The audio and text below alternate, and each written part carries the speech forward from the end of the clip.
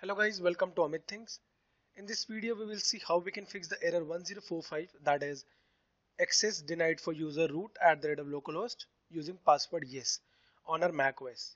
So it's very easy to fix it. Herein open your Mac, go to the Apple sign, click on it.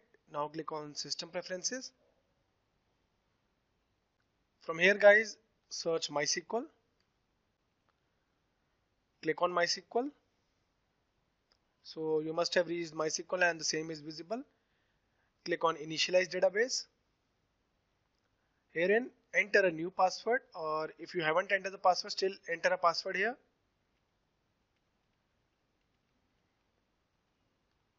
After that click on OK.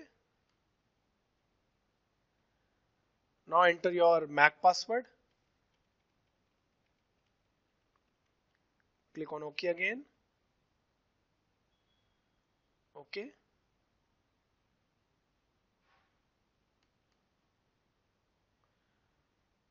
Now let's minimize this and go to the terminal. You can go to Spotlight search and type terminal. Open it. Now herein guys, type cd space the path. We will mention the path in the description as well.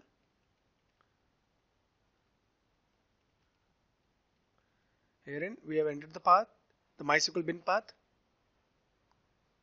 Press enter. Now type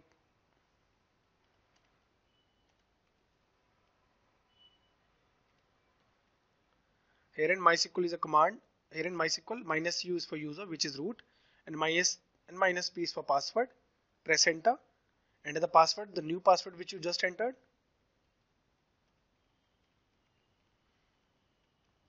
We have entered it. It won't be visible here because it's a password.